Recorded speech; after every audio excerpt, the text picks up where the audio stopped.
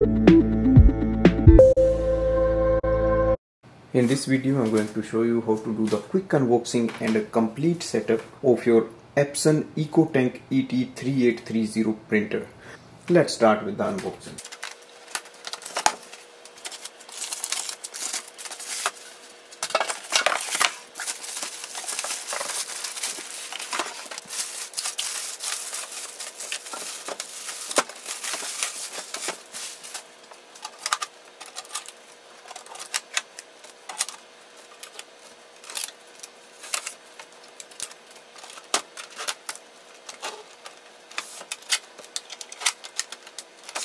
Press the power button.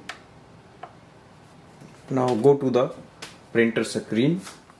Select your language. Press OK. Now you can start the setup process with the mobile phone, or if you don't want to use any mobile or any app right now, then you can just click on the continue setup without app. So click OK. Press OK. Next thing is to fill in the ink tanks. So click OK to start that. To access the ink chamber, place your hand on the side and lift this door, and now we can open it. Here we have to install the ink. So let's start with the black, and you simply have to place it here facing downwards and let the ink go. Once the ink is filled in, shake it and take it out. So once you fill in the ink, close this lock. Now open the next. Remove the bottle cap and place it here. Once it's done, we can take the bottle out. Now close the cap, open the next one.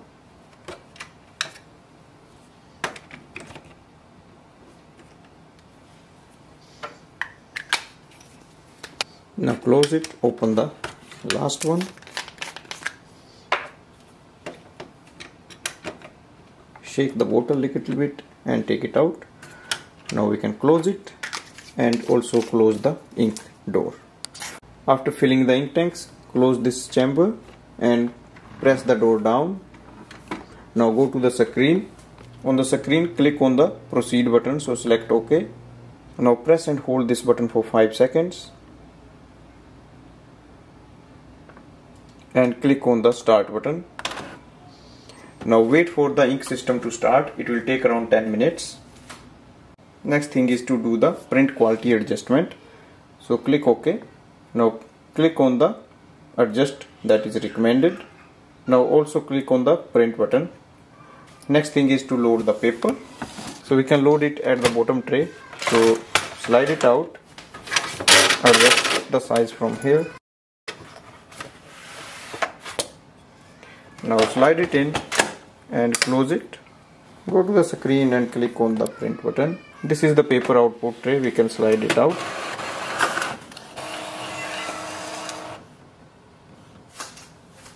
Now on the pages we have to select if everything is okay, and once it's okay, then we can just click OK again. On the next page it will show up like #1, #2 detail. So whatever the best line is, just enter it there. On the next printout we have to select boxes, so select the best boxes and enter on the screen. There are 4 alignment patterns. Now we have to select the correct lines, select the paper size, and then click on the done button. So printer is almost ready. We can start using it for copy. To do wireless printing and scanning, we need to connect it with the Wi-Fi network of our home office. So go to the printer control panel. Now scroll ahead and look for the 4 settings. Click general settings.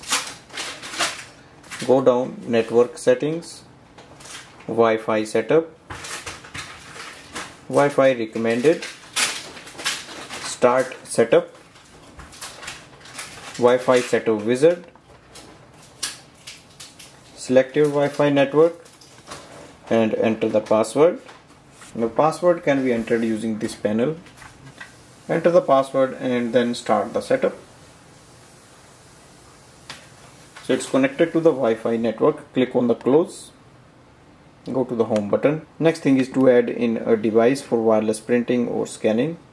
So I'm going to use my iPhone. Download the Epson iPrint app. In this app we have to add the printer. So select the top button. Now select this home screen. Once you see your printer, click here. Select keep using Epson iPrint.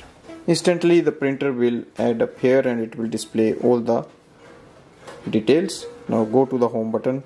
Now we are ready for the wireless printing and scanning. So this way we can do the complete setup. Now for printing, simply select a document. So select any document and click on the print button. So it will give a confirmation like if it's printing or not.